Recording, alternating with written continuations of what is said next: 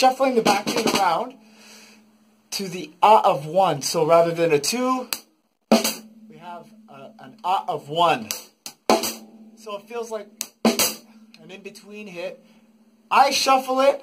I like to shuffle it, like, obviously. The drummer on the recording isn't as obvious about it. For some reason I feel that way. I don't know. So, but I like just swinging it.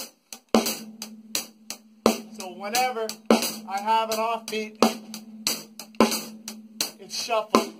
1 and triple it, triple it, triple it, triple it, triple it, triple it. So on the lit of the triple it, triple it. So whenever I would play an off, including when I do slow fills or 16th note fills,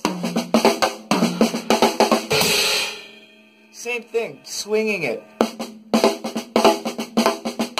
An easy way to do a triplet bass fill is that.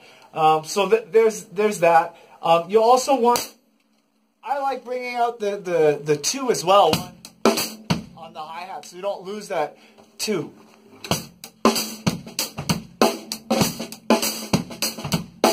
And then, finally, I was imagining someone was soloing. I brought the backbeat back to normal, and it replaced the with the kick. So,